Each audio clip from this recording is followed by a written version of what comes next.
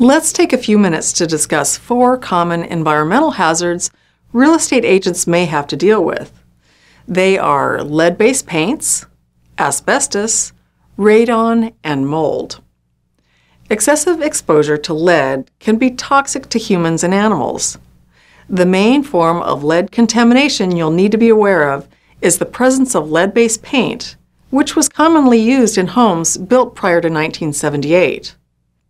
When you're representing a home that was built prior to 1978, part of your documentation must include disclosures and an EPA-approved hazard information pamphlet. You also must allow potential buyers at least 10 days to conduct a risk assessment or inspection for the presence of lead-based paint. Failure to provide lead-based paint disclosures won't necessarily affect the validity of a real estate sale, but if the buyer discovers that a seller was aware of lead-based paint and didn't disclose it, there can be significant penalties. It's worth noting that this law only applies to residential properties. At one time, asbestos was a popular substance used for insulation.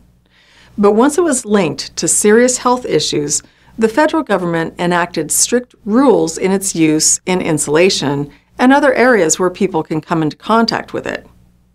If you're working with a property that you think could contain asbestos, the best course of action is for the owner to have the property inspected.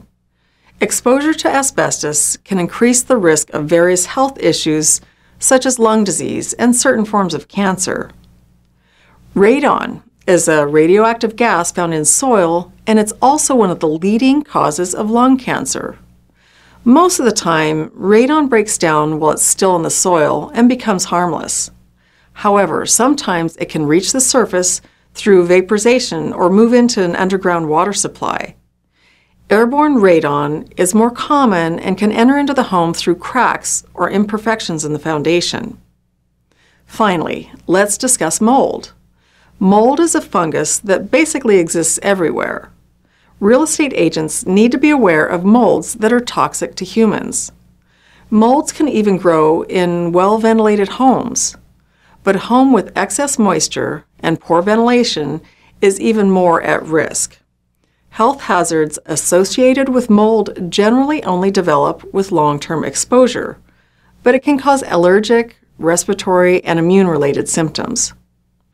While real estate agents aren't expected to find issues not visible to them, you should still keep an eye out for any obvious hazardous substances in a home, as well as comply with state or federal disclosure requirements.